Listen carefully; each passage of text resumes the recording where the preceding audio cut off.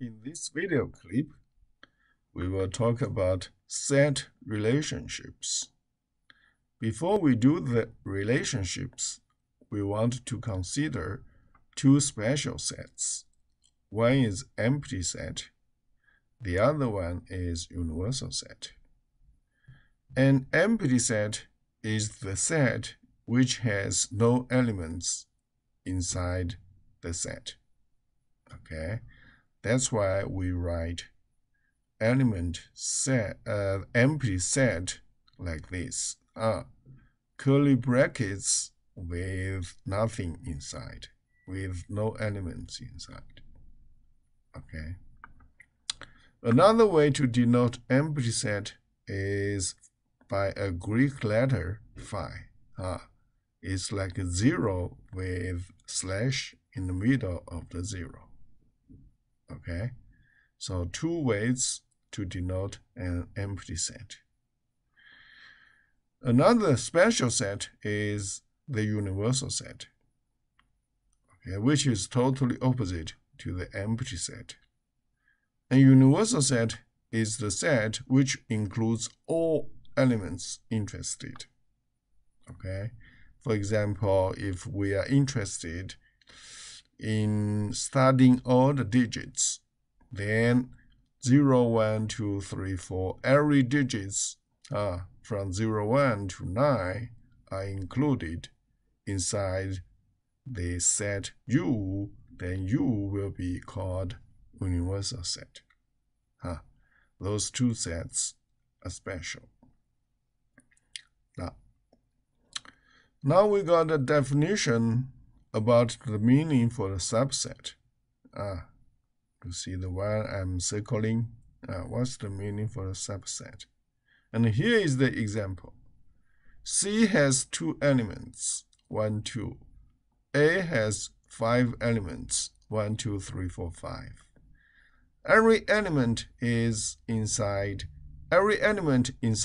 C, like 1 or 2, is an element of A. So then we say C is a subset of A, which is denoted like this. It's like C less than or equal to A, but with a round side on the left. It's not really less than or equal. It denotes the set relationships. C is contained in A, or C is a subset of A, which is denoted in this way. Of course, in this case, every element is inside D. Inside D is also inside A. For example, 3 is in D is also in A. So you may say D is a subset of A as well.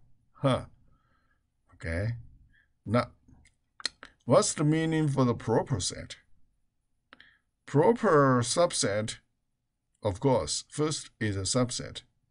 But if you say a set is a proper subset of another one, that means there is at least one element which is, in this case, there is at least one element in A which is not in C. Okay, then we say C is a proper subset. So you may denote in this way. C is a subset of A, but C does not equal to A. Okay, this is the way to denote the proper subset. But of course, D is a subset of A. You can denote in this way, but D is not a proper subset of A because there is no element in A which is not in D. Okay, so basically here you can see D is a subset of A, but A is also a subset of D. Okay, actually in this way we say A, D are equal. All right. Okay, now here we may have a Venn diagram. It's like this. If you click on C disappeared. If you click on A disappeared. You may play around. C has 2 elements. A has 5 elements. So C has 2, but A has 5. And then you see every element is in C is also in A. So this circle C is contained inside this big circle A. This diagram, this kind of diagram is called Venn diagram. Okay. All right. Now, here we have talked about relationship between 2 sets. If we let A be a different one, which contains A, B, C, so A here is no more like this. So A has 3 elements, A, B, C. Now, A is an element, so you denote A belongs to capital A. Lowercase a belongs to capital case A. That's the relationship between an element and a set. If you put the brackets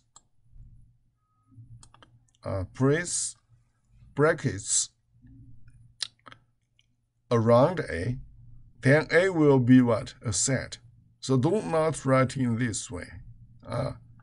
You can write A belongs to, little case a belongs to capital case A, but if there is a pair of the brackets, then in this way, it means A with the brackets showing that's a set. So do not write in this way. Okay? Yeah, you may write like that. This basically tells us that A is a proper subset of A. Okay? Yeah. Because here A with a pair of brackets means a set. That's delicate, very delicate issue right here. This is correct because it's an element in A. Little case A in capital case A. And you cannot really write in this way. Okay, this is wrong. All right, it's because A with the brackets shows is a set. A set cannot be an element for this set, capital case A. Okay, so for the relationship between 2 sets, you want to use this symbol. You do not want to use this symbol. All right, yeah, but if it's an element in A, so you got to use this symbol. Okay, so that's the difference between A without brackets and A with brackets. A with brackets is a set. A without bracket is an element.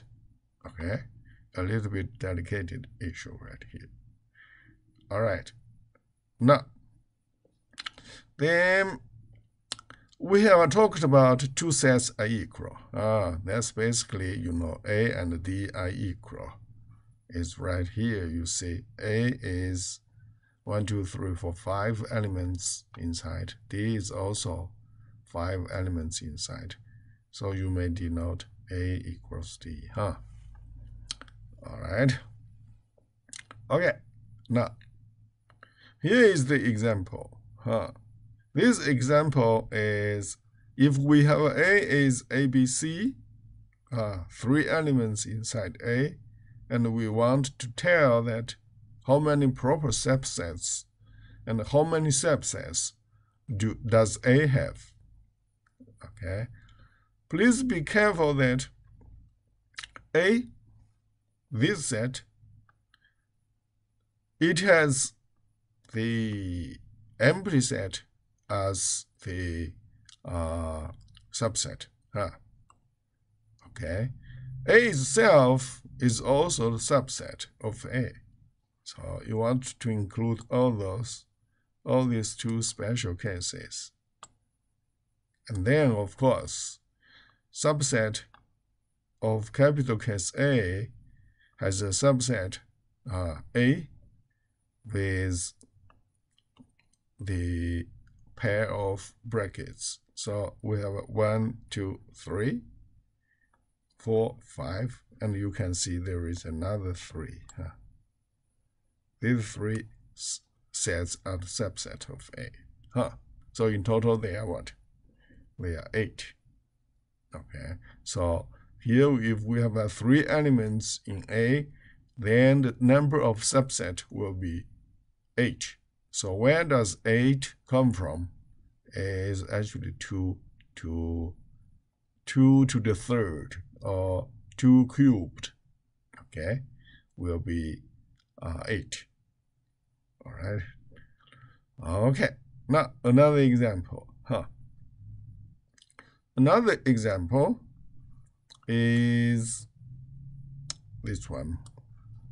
D has all the equilateral triangle.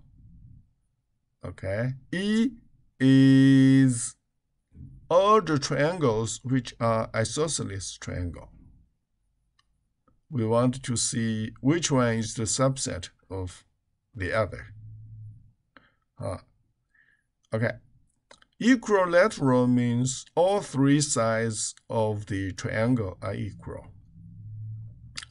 Isosceles triangle means 2 sides of a triangle are equal. Now, question here. Is E the subset of D or D the subset of E? Here you want to be clear is that if 3 sides are equal, then of course 2 sides will be equal. Okay? So then every element inside D will be the element inside E. Okay? Think about this. Very delicate issue. Because 3 sides of a triangle are equal, then of course 2 sides of the triangle are equal. So every equilateral triangle is of course the isosceles triangle. Okay, so that's why D is a subset of E.